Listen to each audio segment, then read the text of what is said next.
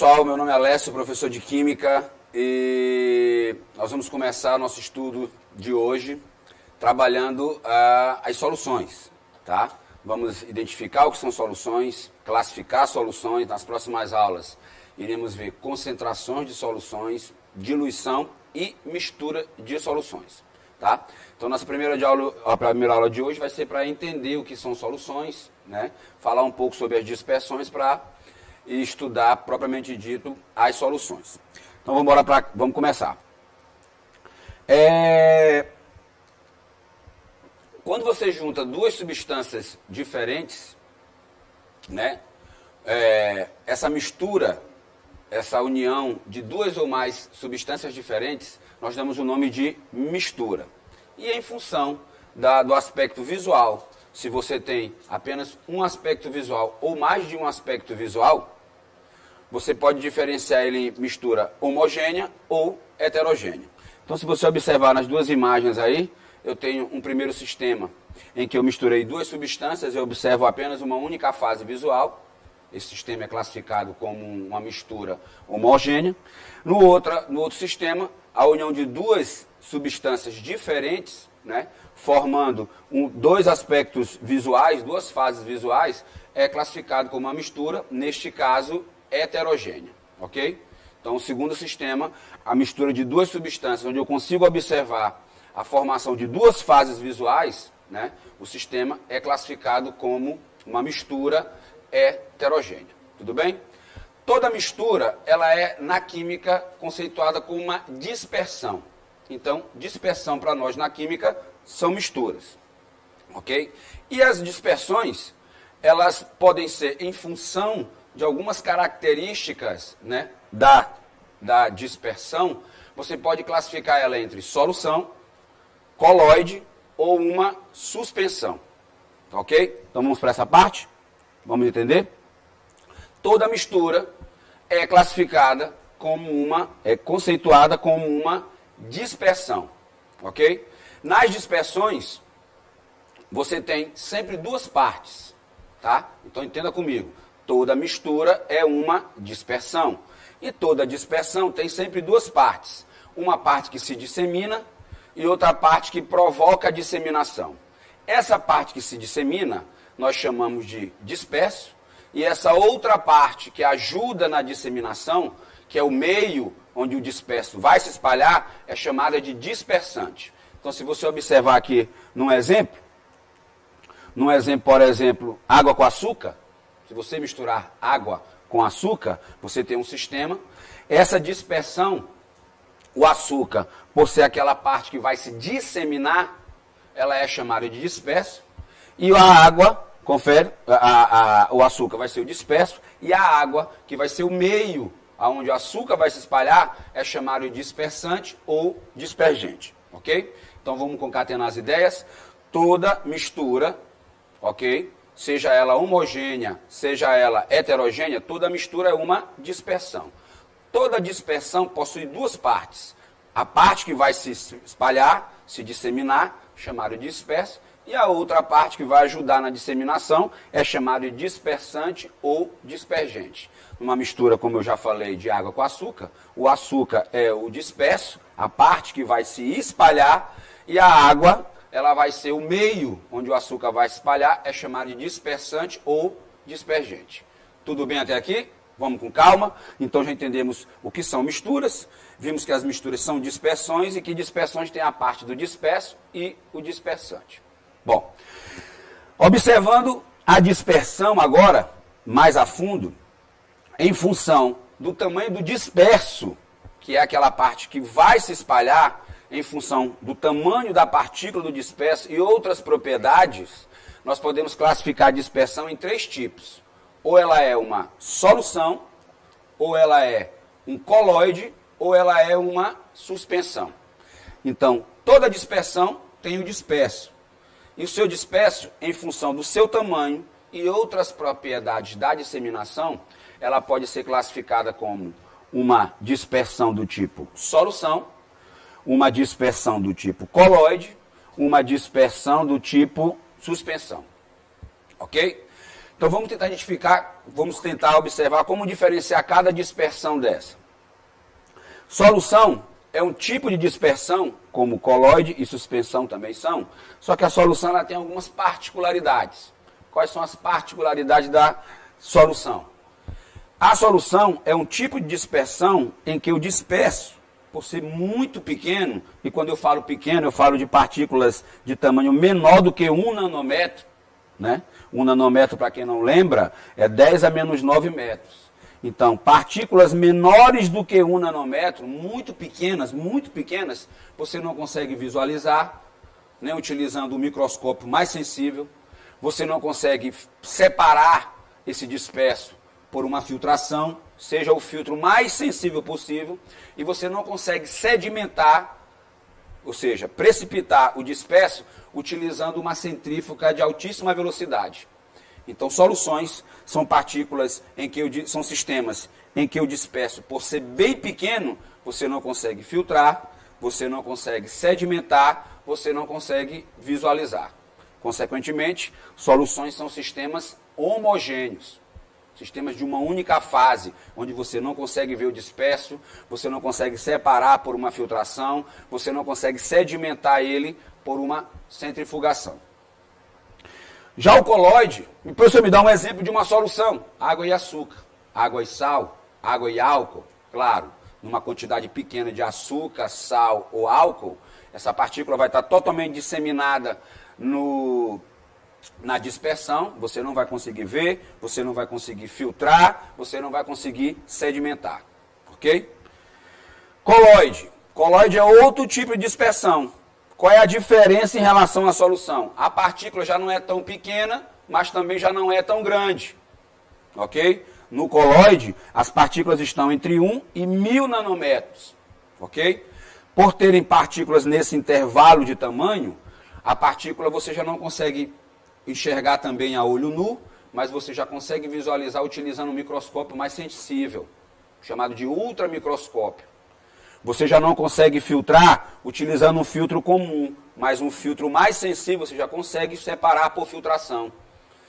E sedimentar, você já não consegue sedimentar por uma centrífuga comum, mas uma centrífuga de alta velocidade que você força a sedimentação por centrifugação, nos coloides você já consegue. Então vamos recapitular. Coloide é outro tipo de dispersão.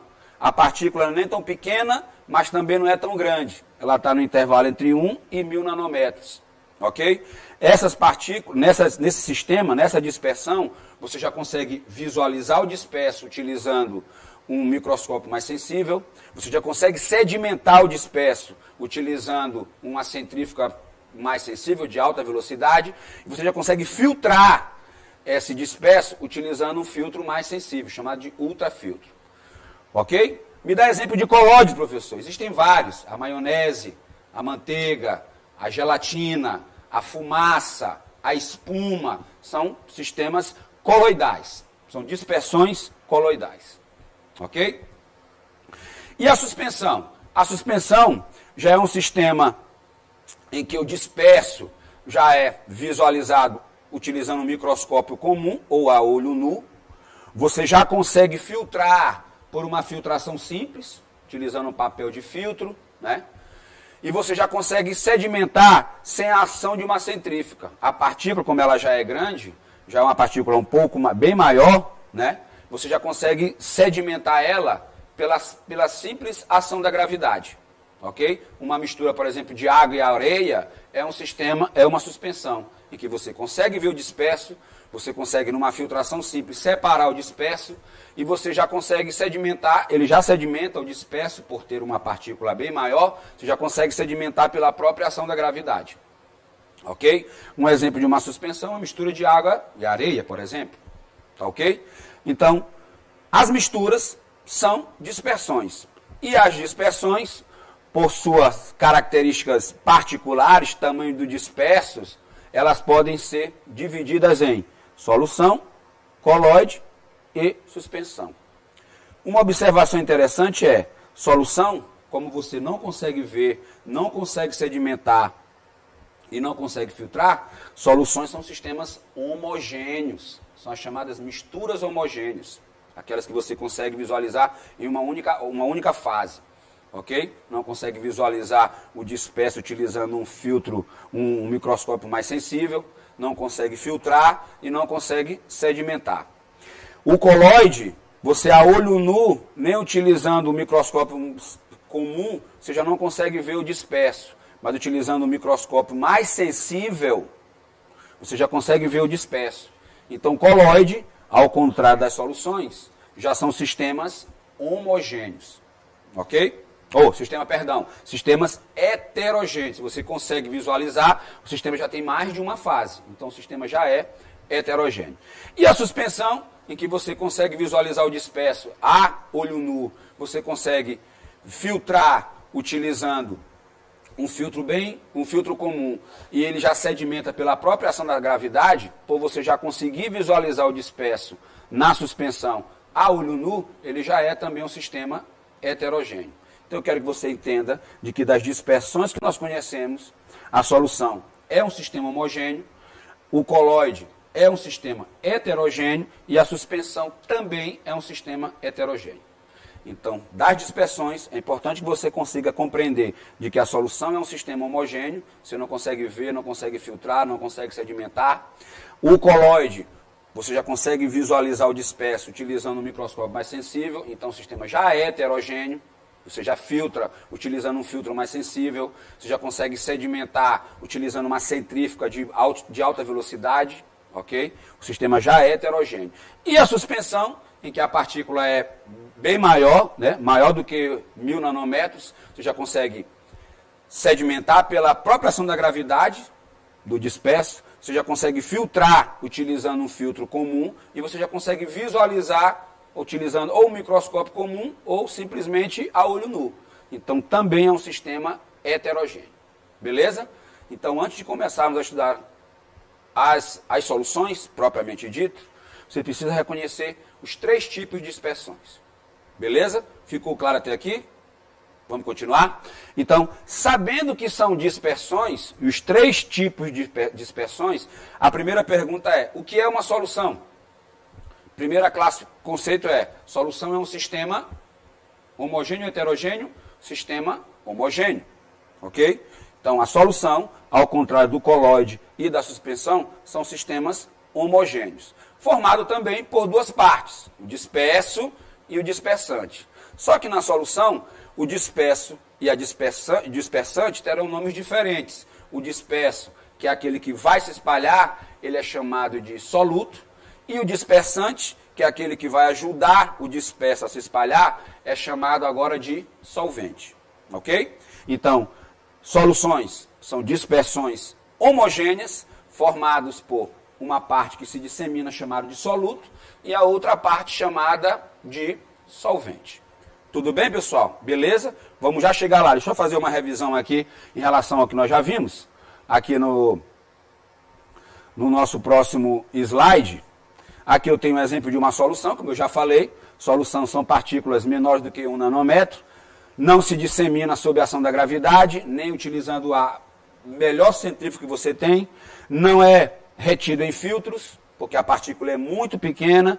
E não é visível utilizando nenhum tipo de microscópio. Sistema homogêneo. Coloides. As partículas estão entre 1 e 1000 nanômetros. Não se sedimenta sob a ação da gravidade, nem utilizando centrífugas comuns, mas você consegue sedimentar utilizando uma centrífuga mais sensível, chamada de ultracentrífugas. Não são retidos por filtro comum, né, mas utilizando um filtro mais sensível, chamado de ultrafiltro, você já consegue separar o disperso do dispersante. Não são visíveis em microscópio comum, mas são visíveis nos chamados ultramicroscópios, são os microscópios mais sensíveis. Tá? Exemplos de colóide que a gente conhece: a geleia, a maionese, a manteiga, a margarina, a fumaça, são sistemas coloidais. E aqui eu tenho um exemplo, aqui essa tabela é bem interessante, mostra algum exemplo de alguns colóides que vocês conhecem. O gel.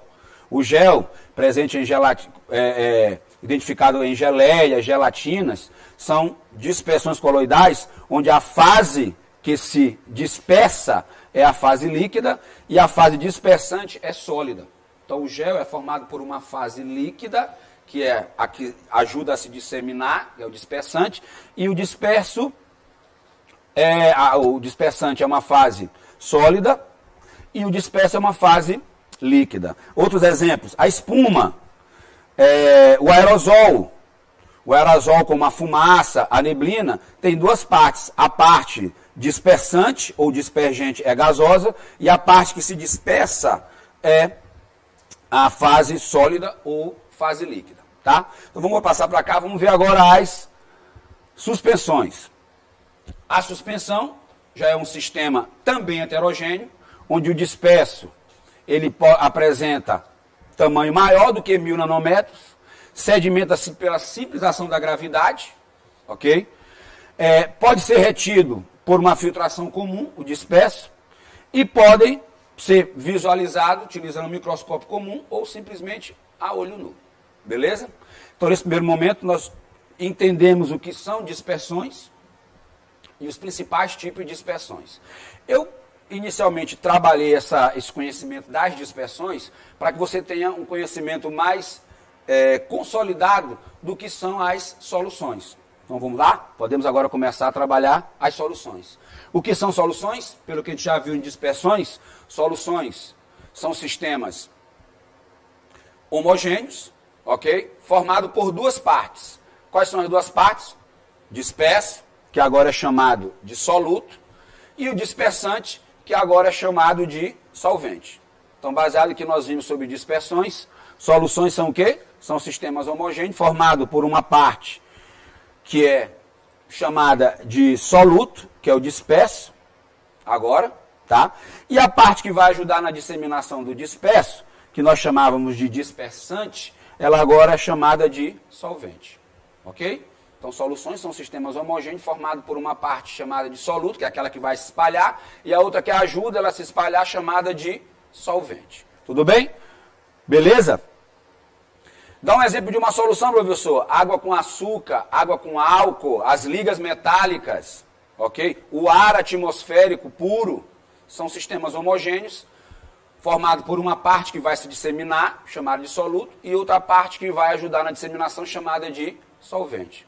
Se você pegar uma mistura simples de água, que você coloca uma colher, um copo com água, coloca uma colher de açúcar, aquilo ali poderia ser considerado uma solução, onde o soluto é o açúcar e o solvente é a água, ok? Se você pegar uma liga metálica, uma liga de ouro e prata, ok?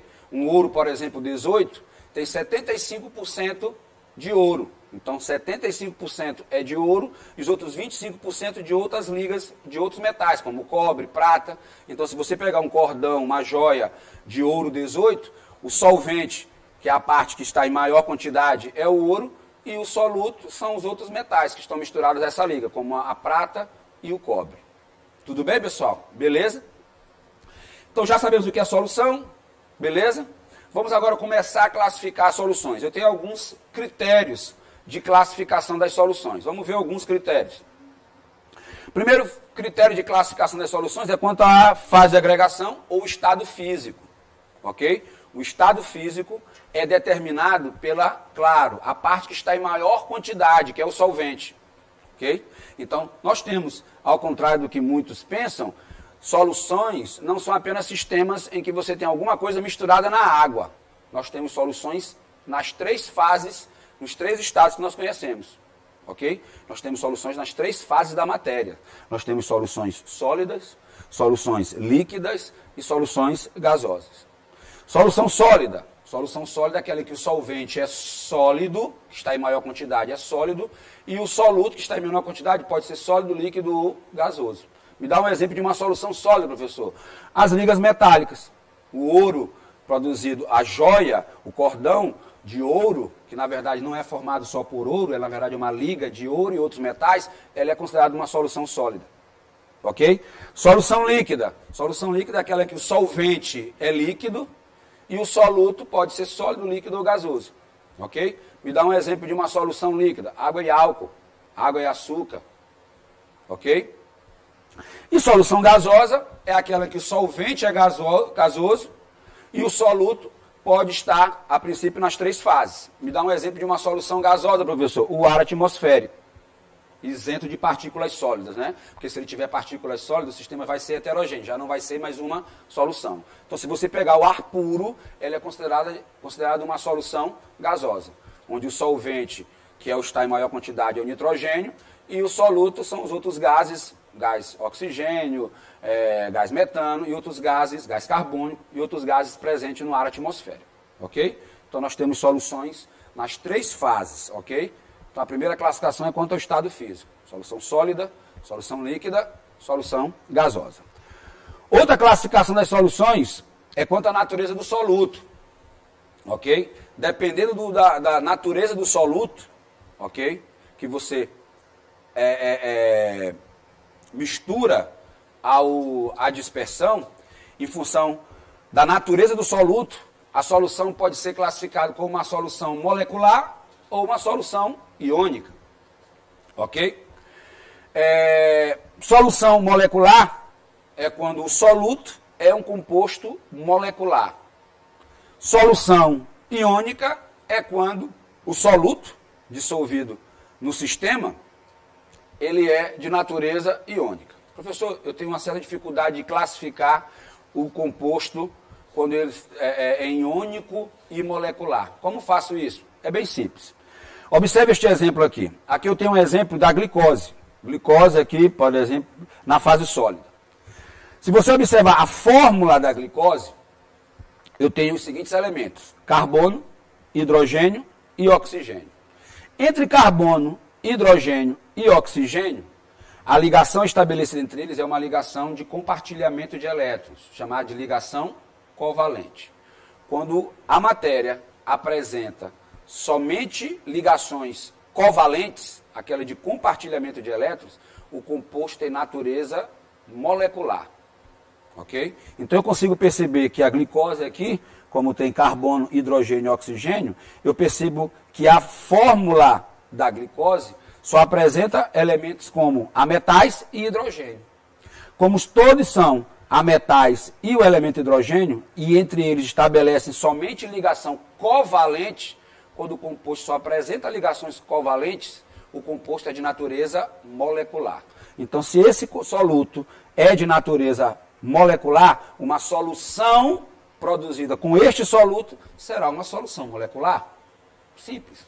Agora, observa um outro exemplo. Eu tenho aqui o cloreto de sódio ou sal de cozinha. Eu tenho os seguintes elementos: sódio e cloro. Sódio é um elemento metálico, cloro é um elemento ametal. Entre o sódio e o cloro, a ligação já é do tipo iônica, que é aquela ligação onde ocorre transferências de elétrons. Se ocorre transferência de elétrons, há formação de íons.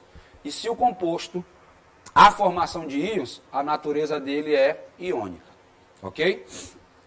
Então vamos recapitular. Na segunda classificação das soluções, nós estamos classificando quanto à natureza do soluto. Ou a solução é de natureza iônica, soluto iônico, ok? Ou a solução é molecular por causa da natureza do soluto, que é molecular. Então eu peguei aqui 2 exemplos. Em um eu tenho a glicose, ok? A glicose, como eu percebo que eu tenho só carbono, oxigênio e hidrogênio, e entre eles estabelece somente ligação do tipo covalente, se eu só tenho ligações covalentes, o composto é de natureza molecular. Logo, a solução produzida com este soluto será molecular. Já o sal de cozinha, que é um composto em que o sódio é um metal e o cloro é um ametal, como entre eles há uma ligação iônica, se tiver pelo menos uma ligação iônica, o composto já é de natureza iônica. E claro, uma solução produzida com um composto iônico, um soluto iônico, será uma solução iônica. Então, nessa segunda classificação, nós temos soluções de natureza molecular, quando o soluto é molecular, e nós temos soluções de natureza iônica, quando o soluto dissolvido é de natureza iônica. Ok? Professor, me dá um outro exemplo de uma solução molecular: água e açúcar. O açúcar, a sacarose, o C12, H22O11, é também um composto de natureza molecular. Logo, uma solução preparada com água e açúcar de natureza molecular será uma solução molecular.